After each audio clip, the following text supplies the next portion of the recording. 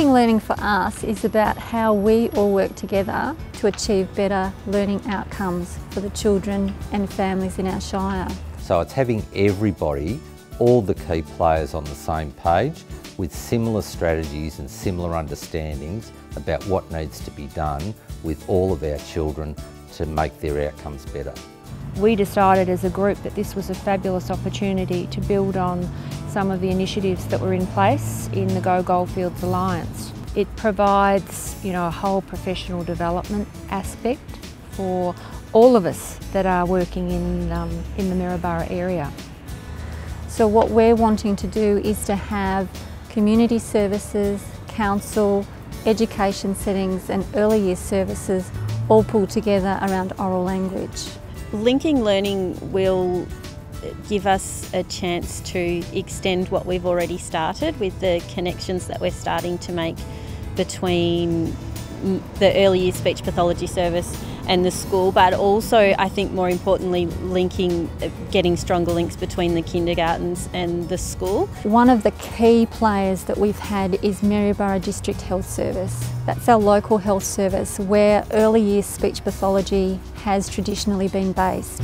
To go along with that, we've actually located that service down at the childcare centre. So we've brought it out of the hospital and put it into the childcare centre, and then from there outreach services are done to each of the kindergartens. All schools will be really focusing on the oral language of their children when they start school, and they'll have come from settings that we've been working with that identify those children that are most at risk. It's going to be a very exciting partnership between within our community because we've got so many people who actually understand what the core business is here. And that's really engaging our parents in the learning for the best outcomes for the students and their children. And we're just seeing the benefits of that now. The parents that we've never seen come onto the site are coming onto the site with their children. It's purposeful, it's the best way to do transition because when they come here they're not exactly asked to do very much except to be with their children and to support them in their learning. Daycare has worked really, really well with kinder, that has then worked really, really well with school.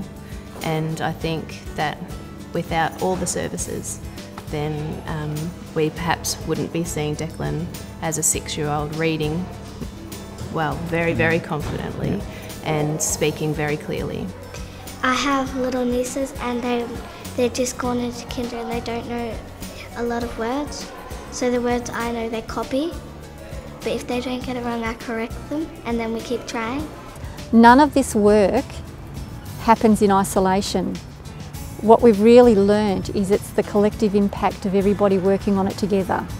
There's no one person, there's no one program, there's no one initiative that addresses the issue, but it's making sure that you line those things up in a very strategic way. Our vision is that over time we'll make a significant difference to indicators like the AEDI data, but we also feel that we'll make a significant difference to student outcomes, and they're quite measurable. It's around making sure that children have effective transitions by us all working together, us having shared standards that we work to, having shared language that we can talk to each other around, and having an understanding of what is happening in another setting so that we can be respectful of each other's work along the way.